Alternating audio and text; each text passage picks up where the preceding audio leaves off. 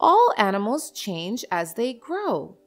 Now let's see an example of a dolphin. A newborn dolphin is gray in color, while a fully grown dolphin is black and white in color. Now let's see the life cycle of some animals.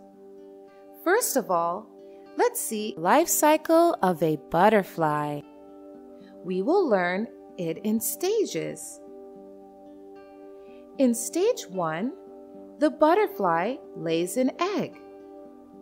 In stage 2, the egg hatches into a caterpillar. In the next stage, the small caterpillar eats a lot of leaves and grows into a big caterpillar. The size of a caterpillar increases a lot. This is the third stage of a butterfly's life cycle. Now comes the fourth stage. In the fourth stage, the caterpillar attaches itself to a twig and forms a hard outer shell all around itself. And this is then called a pupa.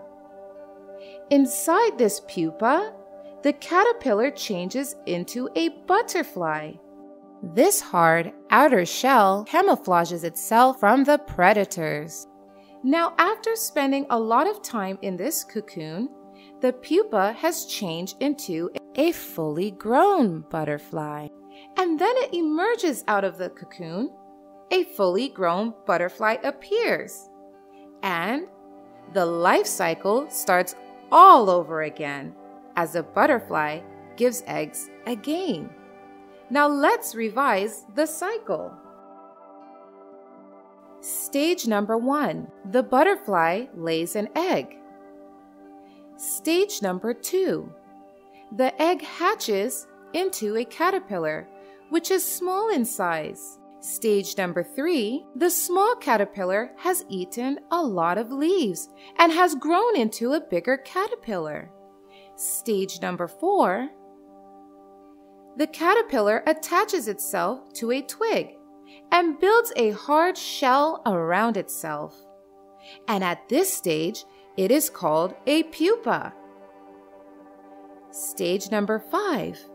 After spending a lot of time in this cocoon, the pupa changes into a fully grown butterfly, which starts to come out of its cocoon. Stage number 6. A beautiful butterfly appears. So kids, we learned life cycles of a butterfly. Now we will learn the life cycle of a frog. Let's start. First of all, a female frog lays the eggs.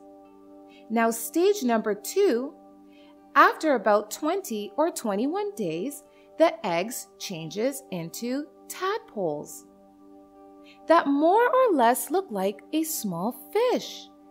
And then after about 5 weeks, the tadpole starts growing legs, lungs, and can swim. Gradually, this frog then changes into a small frog with a small tail. And this froglet keeps on changing into a fully grown frog. And the tail starts vanishing. And at the end, there is no tail with the frog. So kids, today we learn about many animals and their young ones, and also the growth changes of many animals, like the butterfly and the frog. Thank you so much for watching. Don't forget to like, comment, and share this video. And if you want to see more fun videos, you can hit that subscribe button. You can also follow us on Facebook and Instagram for more content. Bye-bye!